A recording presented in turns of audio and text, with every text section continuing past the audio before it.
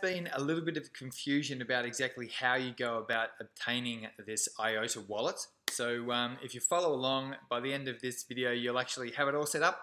So just stay with me and we'll set you up. So the first step is to actually go to the GitHub page for Iota. I've actually left the link. It's the first link in the description below. So if you click that one, it'll actually take you to this page. If you're not familiar with GitHub, this is the Iota wallet releases page for on GitHub. So GitHub is basically a place where developers and programmers can share, collaborate, and kind of build projects together, because there are normally a lot of different, different moving parts going on, and it just allows them to track the whole process. This is the page for just their wallet releases. So you can see what we're up to. The latest version is version 2.3.0. That did not work for me today. So if we scroll down to the previous version, that was version 2.2.6. And this did work. So all you need to do is have a look at the download section over here. If you've got a Mac, what you want to do is click the .dmg file, this one here. If you've got a Windows computer, what you want to do is click the .exe file here. So that'll take a couple of minutes to download.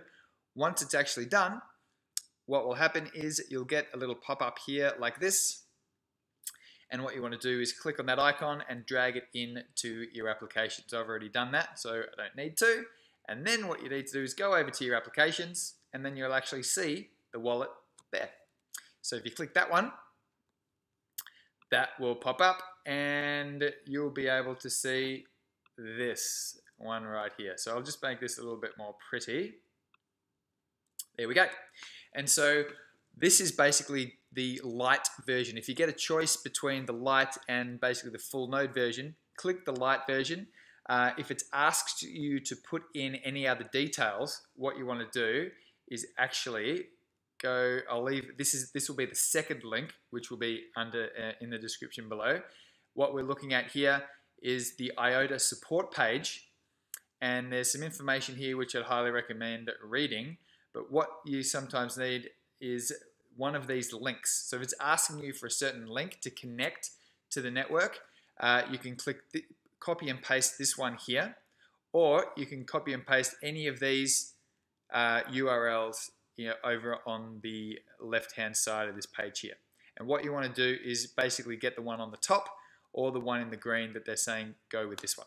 Alrighty. So once that's done, you will get back to this page here. Bear with me for a second. Okay.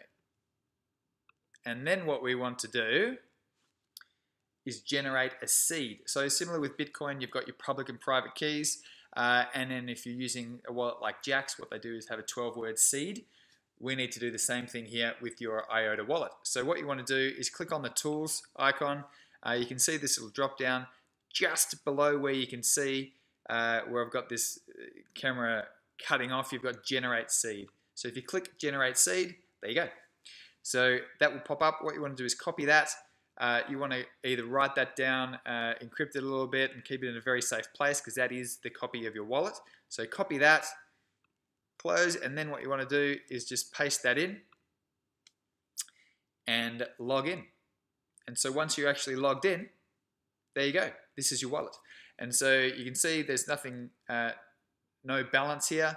If you want to send, you'll get the address, and you can choose, similar to how Bitcoin has Satoshis and millibits, etc.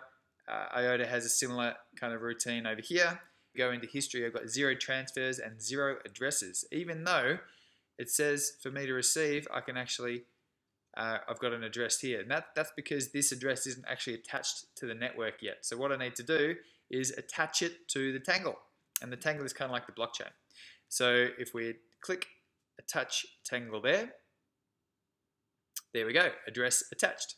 And so if we scroll down to history, we can see that, there we go, bing, we do have 1 transfer and 1 address. So that was actually a transfer that actually happened, but there was no money actually moving to a phone. So it was basically a $0 transaction, or a 0 Iota transaction.